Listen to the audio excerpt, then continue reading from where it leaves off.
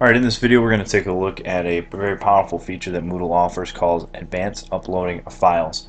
And what this feature allows you to do is provide a place for your students to turn in any Word document, PowerPoint, Excel, PDF, video, so on and so forth. Essentially, if it's a file, it can be uploaded to this feature. And it's called advanced uploading of files. This is one of those features where if you know very little about Moodle, but you can master this element, you can do a lot with Moodle in your classroom. This is also the feature that really turns your classroom paperless. Instead of having students print off, say, Word documents and turn them into you, they can turn them in here. You can grade them, turn it back to them, and we're going to take a look at how to do that here in this video clip. So first thing I'm going to do is I'm going to go to Turn Editing On. Then I'm going to scroll down to Add an Activity. Again, an activity is anything that students give a teacher, and it's the first option, Advanced Uploading of Files. Select that. We'll go ahead and name this. I'll just call this World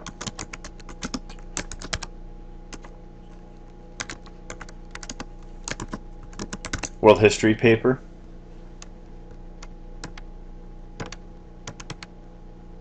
Okay, we've named the assignment. Now let's take a look at some features. In terms of grade, I can simply set the grade right here. Let's say I wanted this to be worth 50 points. I can also set the availability of this assignment for students. If you set the due date, here it has a default due date set on it. You can disable it right here. Otherwise, you can choose the date that you want the assignment to be turned in. You can set it down again to every 5 minutes. So you can be very specific as to the time you want the students to turn it in. And here you have an option. You can either prevent late submissions, which means after the due date the students can no longer turn in the assignment, or that would be set to yes. Or if you have this set to no, when the student turns the assignment in, every assignment is time stamped, which means you'll get feedback as to exactly when the student turned the assignment in.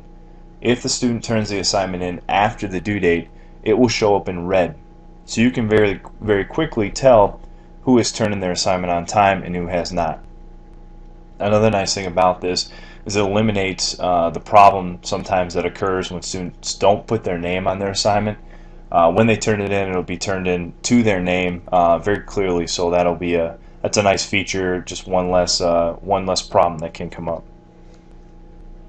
Okay, let's take a look at some options in this section, Advanced Uploading of Files. Maximum size. If you're having them turn in a video clip or an audio clip or something along those lines, you want to make sure that you allow them a lot of space, a lot of size for the file to be turned in. I just set this to default to 300 just to avoid any problems. Allow deleting. If you have this set to yes, a student can turn in an assignment.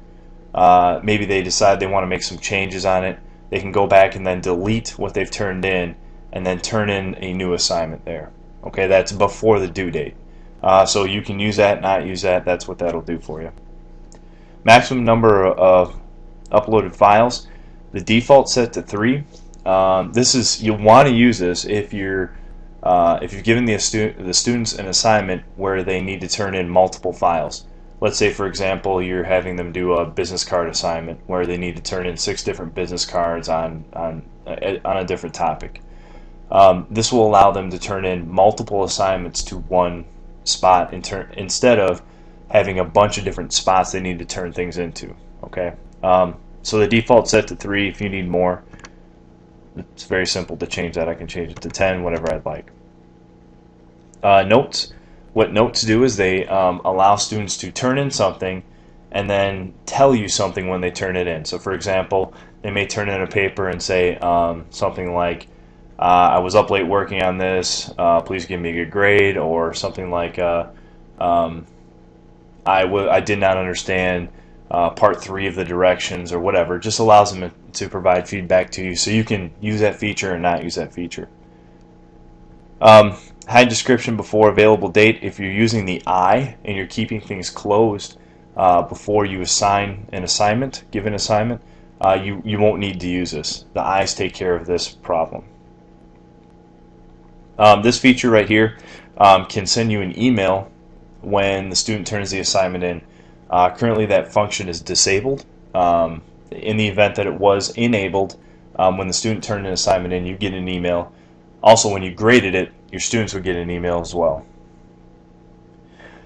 Enable send for marking. All that is a button that after the student turns the assignment in, they click, and it kind of gives them peace of mind that they've officially turned the assignment in. If you don't have this button enabled, it'll still turn into you, but in some cases the students are a little confused. Did I turn this in? There wasn't like an official button to click that says I've officially turned this in. That's all send for marking does. If you're using groups, you can just leave this setting as is, visible groups, and that's it. Save and return to course. I'll go ahead and turn editing off so you can see what it looks like. So the icon is a clipboard, world history paper, very straightforward. What I'm going to do is I'm going to change my view to a student view so you can see what it looks like from the student's perspective when they go to turn something in. So if I switch role to student, I've written my paper, I'm ready to turn it in. I'll click on this section right here. And what they'll see is a very simple browse and upload feature. They just click browse, go find the assignment, upload the file. And actually I don't think it'll let me do it because I'm a teacher, I don't actually have a file. But once they upload the file, the file will appear right here where it says no file submitted yet. There'll actually be the Word document icon with the name, and if you've enabled deleting, there'll be a red X there. If not, then that won't be there. Now in the next video we'll take a look at how as a teacher to retrieve and then grade these papers. But this has been how to create the assignment and what it looks like from the student's perspective.